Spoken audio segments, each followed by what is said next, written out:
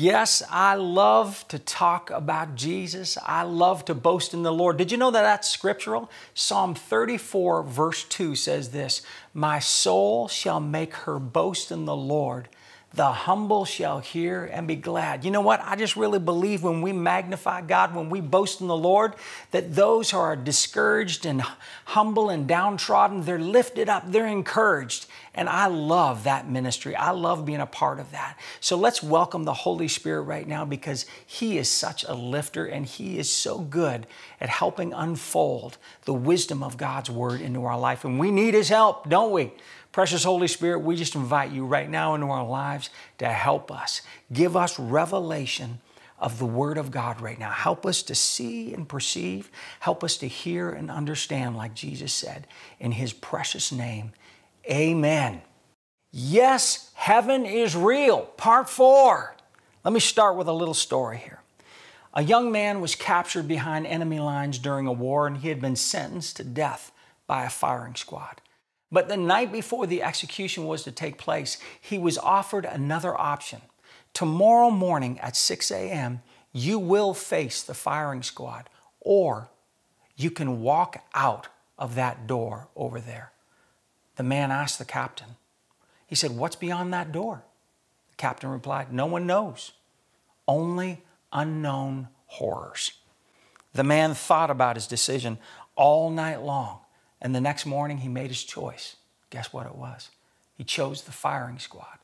After the shots rang out, the captain's secretary asked him, "What was beyond that door?" The captain responded, "Freedom." But very few people select the freedom because it's unknown. You know, in part 1, I quoted the popular thought that most people would prefer a known hell to an unknown heaven. As we continue to explore the reality of, yes, heaven is real, allow me to tap just for a moment your deductive reasoning. God made you a person of intellect, like your Creator.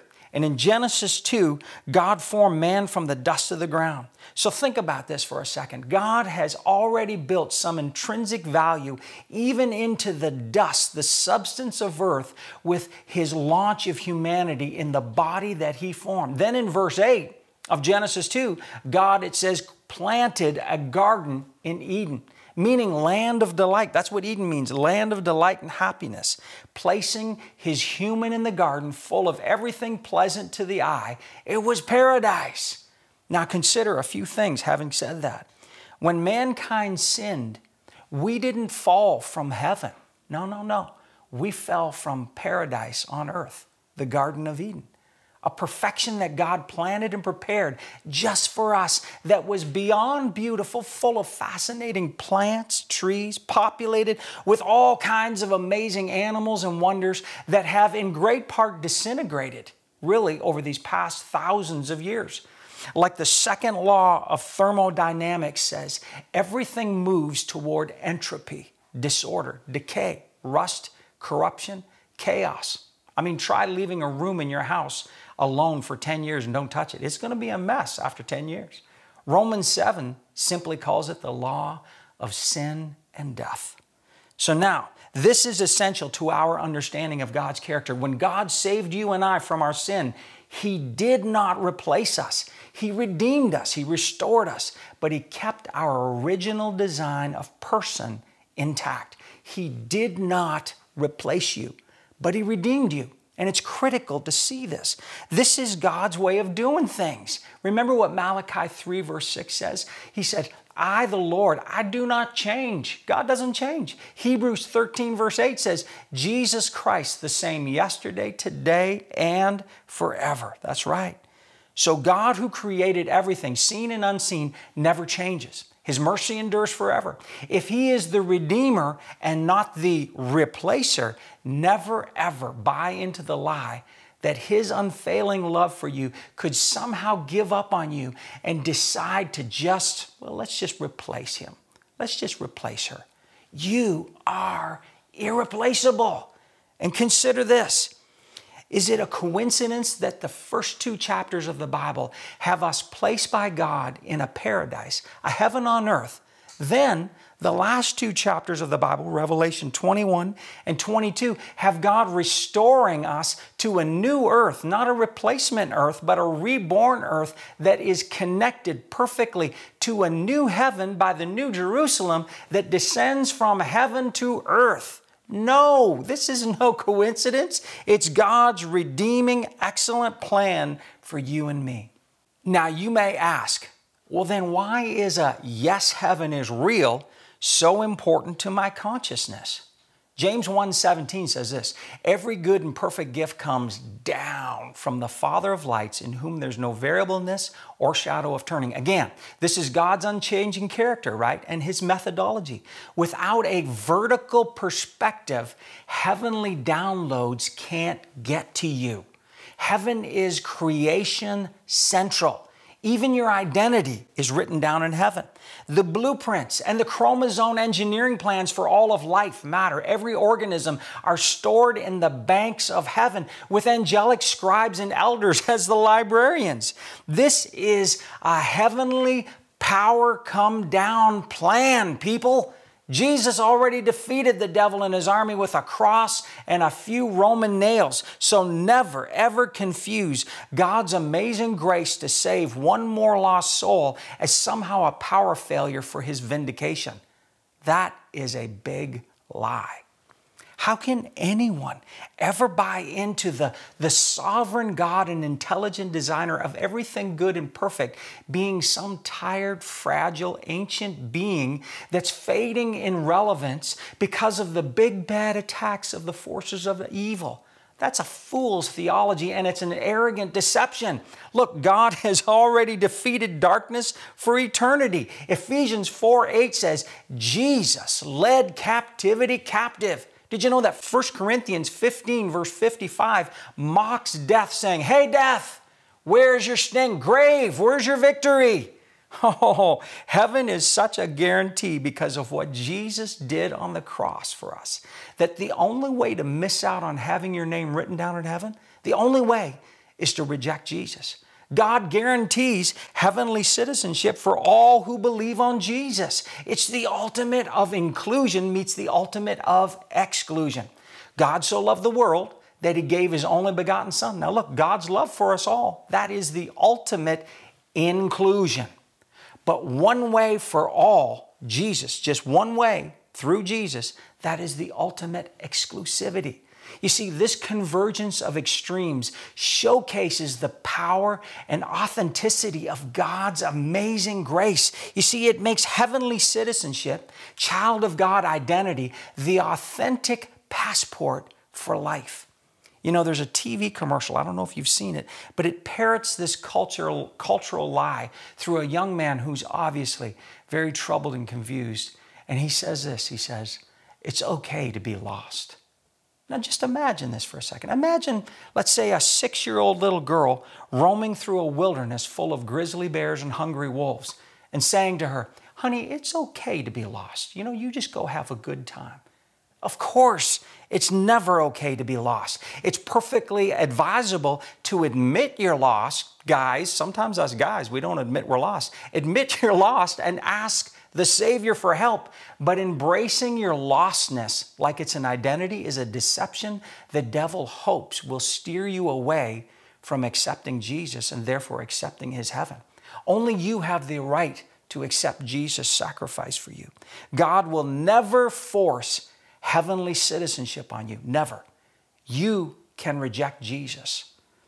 C.S. Lewis once said this, so fascinating. He said, the safest road to hell is the gradual one, the gentle slope, the soft underfoot, without sudden turnings, without milestones, without signposts. God is always merciful and ready to save, but we have to accept Him. We must choose Him. The end of this life tends to bring a clarity on your true citizenship, your true identity. And guess what? Political or social correctness has no power to shade it one way or the other. Billy Graham's ministry shared a story when I was just a boy about a young woman raised in a very wealthy family. They were well known in elite social circles, and they had relationships with all the influencers. One night she was out partying, and on her way home, she was in a devastating car accident with her brand new sports car. They rushed her to emergency, but the doctors had to tell her parents that there was nothing more that they could do for her. She just had minutes left. As her mom kissed her forehead in those final moments, the girl's eyes fluttered open. She whispered, she said, Mom, you taught me how to party. You taught me how to hold my drink just right. You taught me how to flirt with boys. But Mom, you never taught me how to die. You know, lateral thinking, void of the vertical heavenly promise that we have in Christ, is always hopeless. Now, I want you to hear another true story, and this time I'm going to ask my wife, Pam, to share something very intimate from her heart and her life. In 2014, my mom began having this knowing that her time on earth was done. She was very healthy, she was in full-time ministry, but on Valentine's Day, she made a card and gave it to my dad. And she was saying how she loved her life with him on earth, but that she was gonna meet him again in heaven. And Dad showed it to me, and of course, I didn't like it, I didn't understand what she was saying, but my mom had a knowing, and she was seeing something beyond this life. That summer, she started having mini seizures, and by that September, she was admitted to the hospital where her condition was a mystery. Doctors were coming from all over the country, not knowing why she was losing her ability to talk and communicate. Although she would break into a hymn or a song, and she could even pray for people. And the doctors and nurses, they would marvel as they would come into a room. The presence of God was so strong. And many that weren't even believers, they would come into the room and they would touch her hand, and they would turn to me and say with tears in their eyes, "What is this power that I'm feeling?" One doctor told me that his whole life was changed because of her, and he decided he was going to go into the mission field to help the poor and needy in certain countries just because of her life. And many people would visit her and say that she ministered to them because the presence of God was so strong in the room that actually people were healed. And this continued right up into the beginning of 2015 when my mom went to be with Jesus. And on that day, God's peace and glory flooded the room. It wasn't empty, it was full. And there were tears, but there was tears of victory. And my mom, she marched into the reality of heaven, welcomed by family members and angels, and of course, the King of Kings. And my mom knew how to take off mortality and put on immortality with God's help. There was such an evidence of power as she embraced eternity. Yes, heaven is real. Oh, yes, Pam, I agree with that. Yes, heaven is real. That's precious. Addressing the reality of heavenly life. Now, I need to expose a lie to you. I need to expose this lie. I'll call it ghost theology. We need to expose it right now.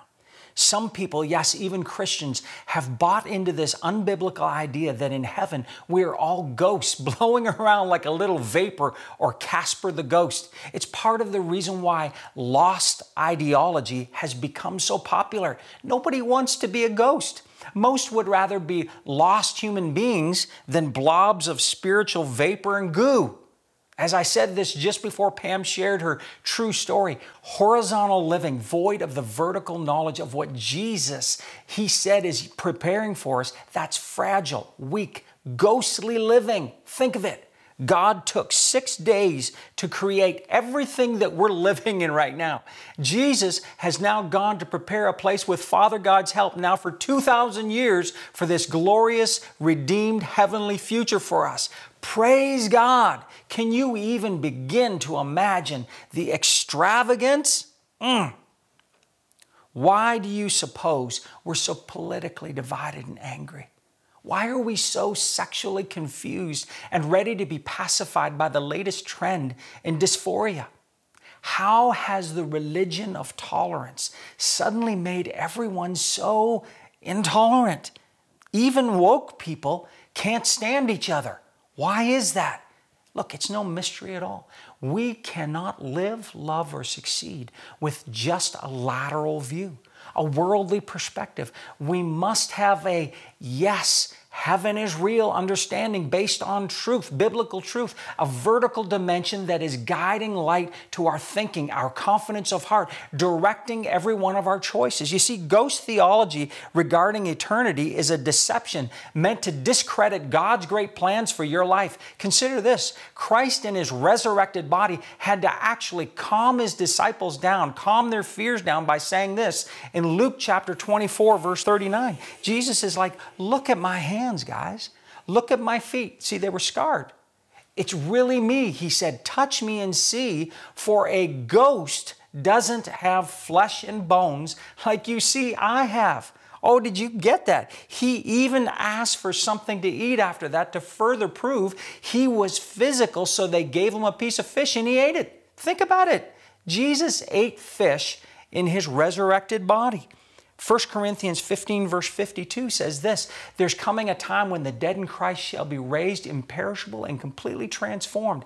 Not ghosts, but glorified, transformed, physical and glorified. Jesus said, he said this: ghosts don't have flesh and blood like you see I have. Give me some fish. Let's eat. So now what does physical and glorified mean?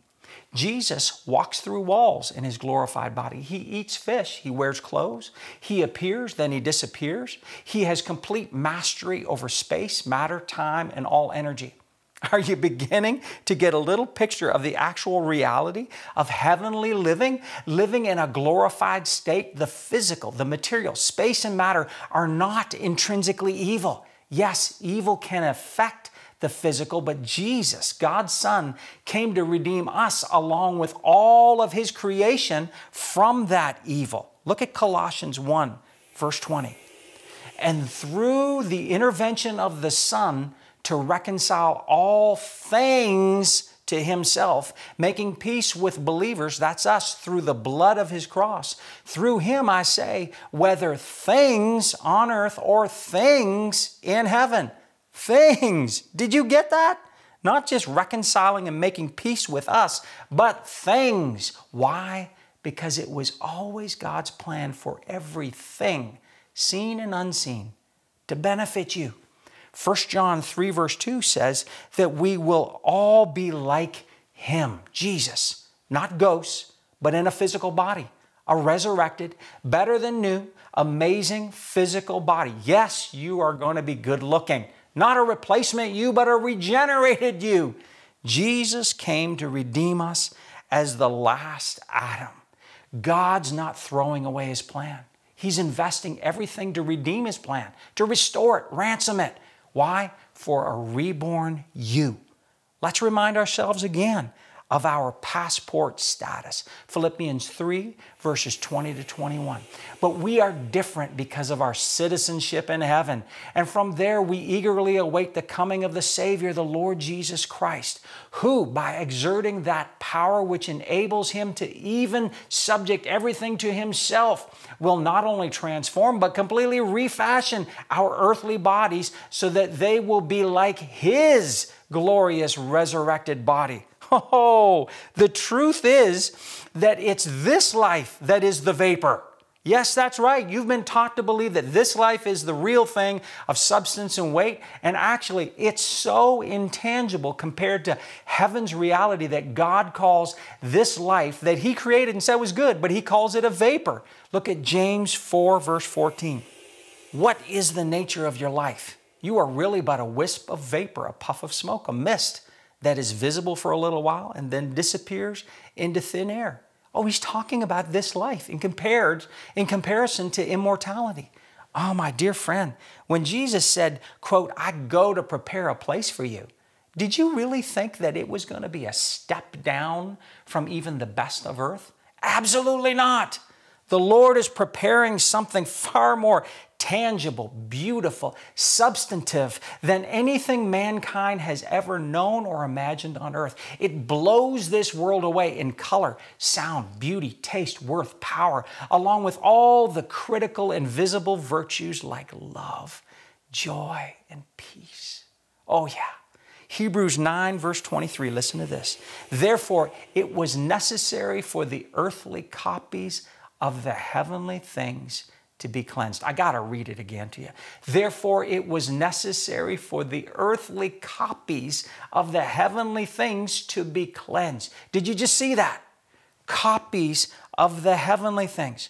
Earthly copies of the heavenly things. My friend, heaven is real. And it's more real than this earth you're standing on. Earth has beauty that is instilled into it by God the Creator, but it is still just a copy compared to the original. God made all of this and called it good. Yes, He did. But a day is coming when He is going to make a new heaven and a new earth. So don't get so attached to less. Live to be honorable to God, to steward the less so that you can command the more. We're all on assignment, so don't be slack with anything. Jesus said, seek first the kingdom of God and His righteousness.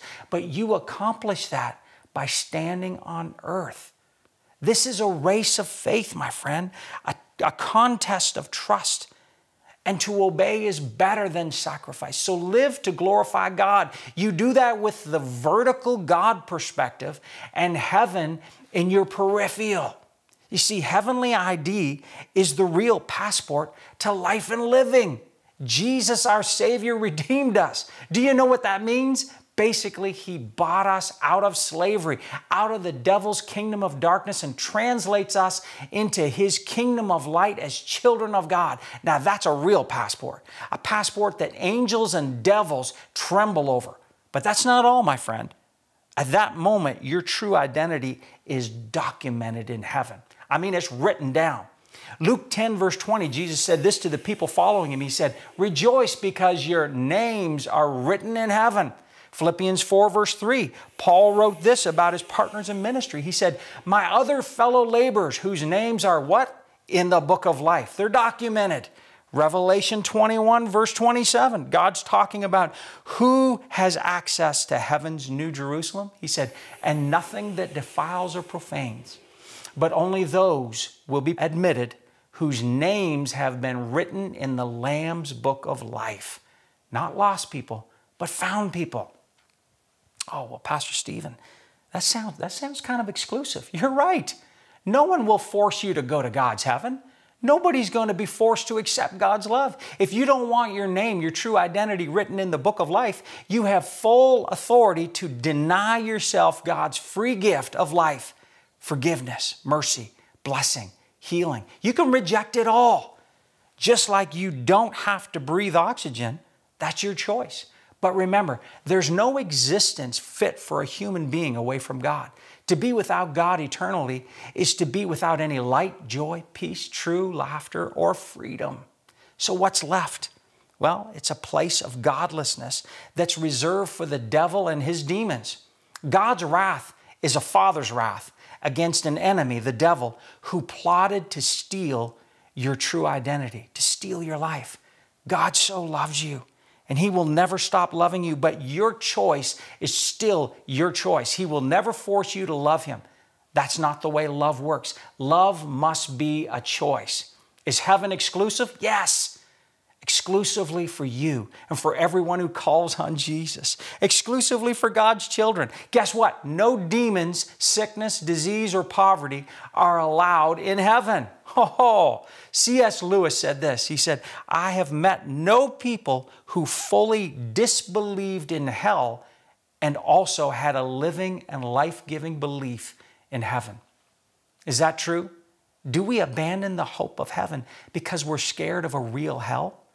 Heaven is unlimited in all goodness, time, and resource.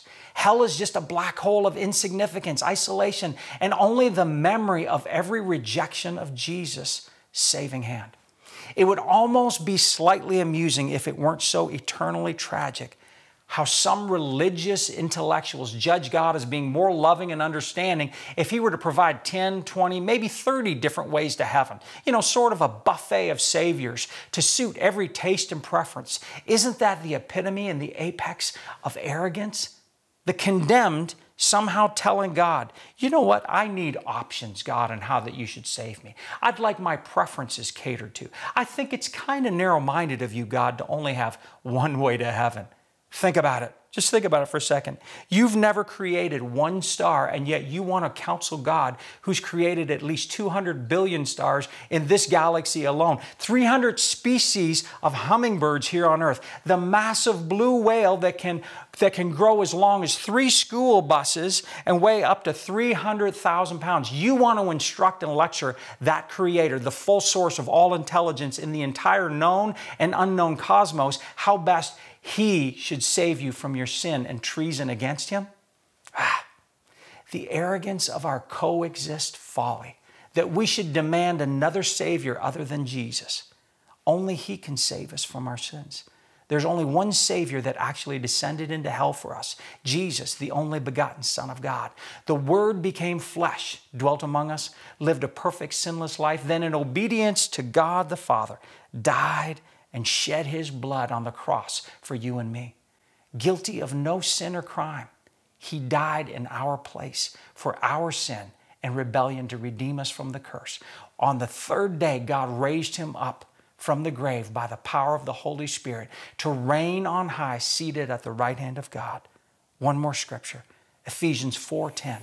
He who descended is the very same as He who also ascended high above all the heavens, that He, His presence, might fill all things, the whole universe, from the lowest to the highest.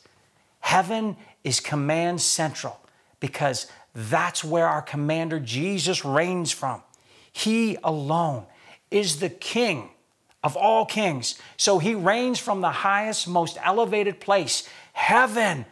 Our hope is real. Yes, heaven is real because Jesus, our Savior, is alive, victorious, and seated on the throne above every throne of authority. Oh, I know you want to pray right now. I'm sure you're itching to pray right now because you want to pray from a yes, heaven is real perspective. Let me lead you. Can I lead you? Jesus, forgive me of all my sins.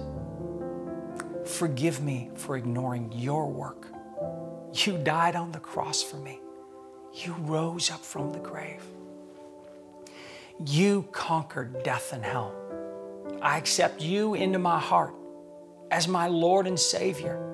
Now, my name is written in the Lamb's Book of Life. Documented. I have official heavenly citizenship. I've got the real life passport. I'm a child of God. In your name, Jesus. Amen. Well, now that is some pretty strong medicine, my friend. You are already marked for eternal life in the blessed plan that God has for all of His children. You're a child of God. Yes, you are, with your identity papers logged in the book of life. Isn't that exciting? Angels see you walking around and they know instantly, hey, that's a child of God with full benefits, authority, and power. Let's listen to what he or she is, what their faith profession is, what they're praying. Now that's exciting. We've got help, instruction, podcasts of all kinds, prayers and tools to help your growth in faith so that you can put your heavenly citizenship to work here on earth. Just go to our website.